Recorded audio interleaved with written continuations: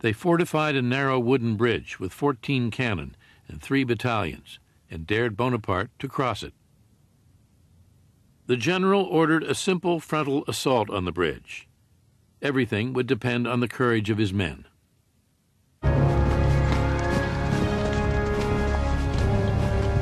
He had earned their admiration with his rapid string of victories. Now he would find out if he also had their faith. How do you incite men to do something like that? It's charisma. I mean, he got tremendous presence. Napoleon was a master at motivating his soldiers.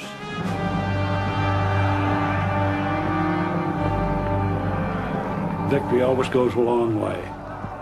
The more they win, the harder they get to stop. His troops were pretty well hepped up. They'd been chasing Austrians now for weeks, and they went forward.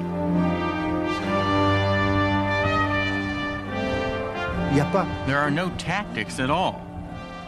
The troops come in so enthusiastically and quickly, it surprises the enemy.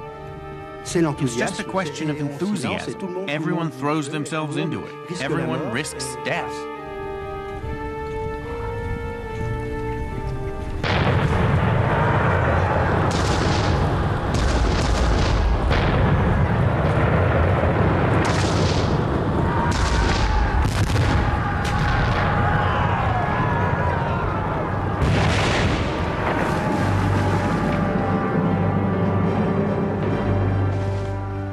With his men facing withering enemy fire, Bonaparte was in the thick of it. He was actually up there laying in the cannon, which was a corporal's job. But he was always up there with them. This is a man with absolute courage. He's wherever he's needed. If he's needed up at the very front to encourage people, he's there. He takes physical risks. Even if cannonballs fall close to him, and this happened on several occasions, he's not afraid. The French made it halfway across the bridge and fell back under a vicious hail of fire. Then one last charge, and they were across.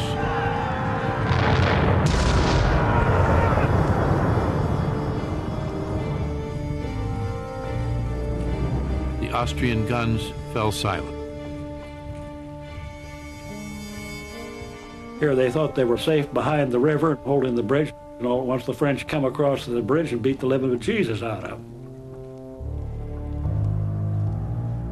It's a real spectacular job. It wasn't a big battle. The casualties were not particularly heavy, but he had imposed his will on his own men and the enemy, both.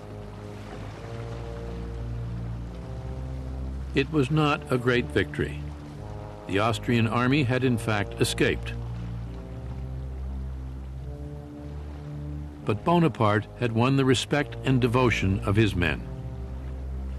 He came out all sweaty and grimy and covered with gun smoke.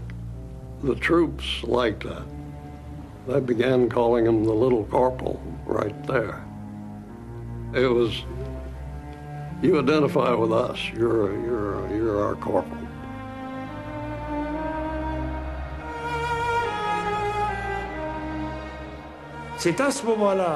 This is the moment when he becomes convinced that he has a lucky star,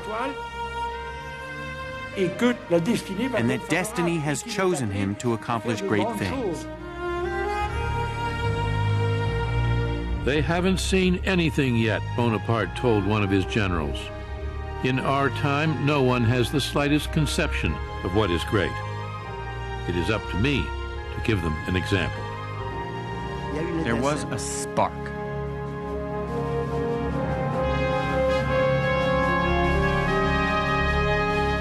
The battle at Lodi convinced Napoleon Bonaparte that he was a man of destiny.